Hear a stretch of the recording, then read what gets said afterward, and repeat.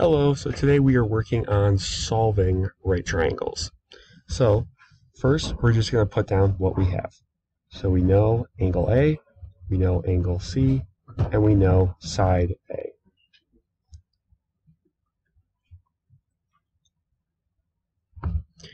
So when we're looking for angle B, we know that triangles have to equal 180 degrees, so we'll subtract 90 and we'll subtract 35.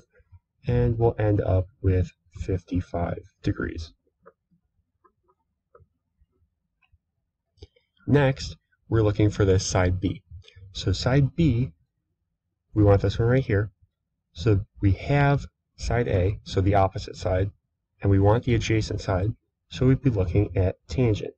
And right now we know tangent of that 35 equals 5 over side B. We're going to cross multiply. We'll have B times the tan of 35 equals 5, and then we'll divide both sides by tan 35. So B is going to equal just about 7.1. Now you have a couple options. You could use sine to find side C, or you can use Pythagorean theorem.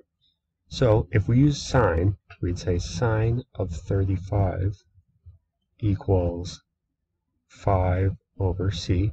We'll do that same cross multiplication. C sine 35 equals 5. We'll divide that sine 35 over, and that will equal 8.7. To double check, we can also use that Pythagorean theorem that we talked about.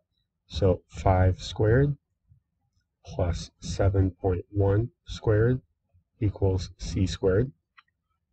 So 5 squared is 25.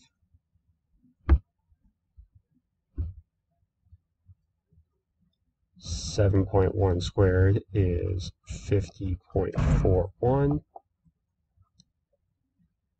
So when we add those together,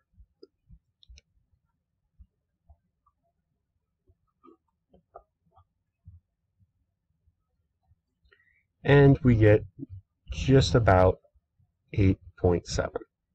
So again, you can use either Pythagorean theorem to solve for that last side, or you can use that sine of the angle.